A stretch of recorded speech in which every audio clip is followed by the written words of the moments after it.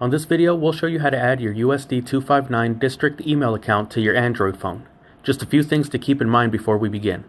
First, you absolutely can do this from home. You don't need to be in a district building to follow these steps.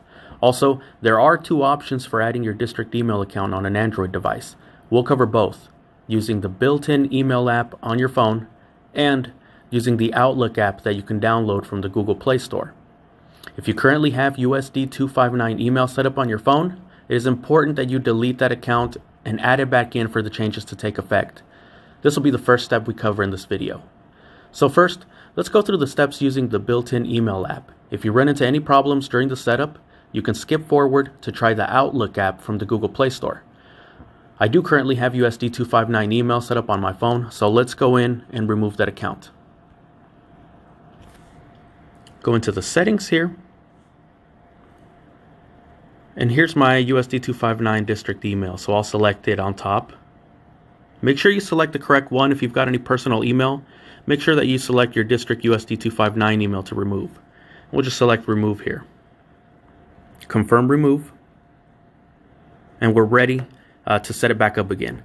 Now here we'll select Office 365.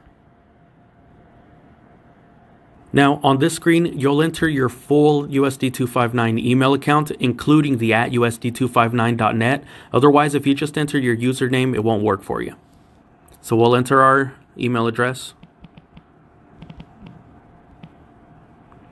and select next. Here, we'll enter our password, and when ready, we'll select sign in. Here we'll select apply. We're making sure here our contacts are synced, our calendars are synced, our tasks are synced, and done.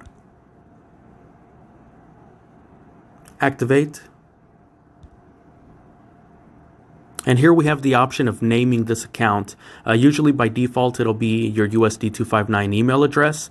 You can change it to just USD 259 email, just something that you can use to differentiate between any personal email accounts that you may already have on your device.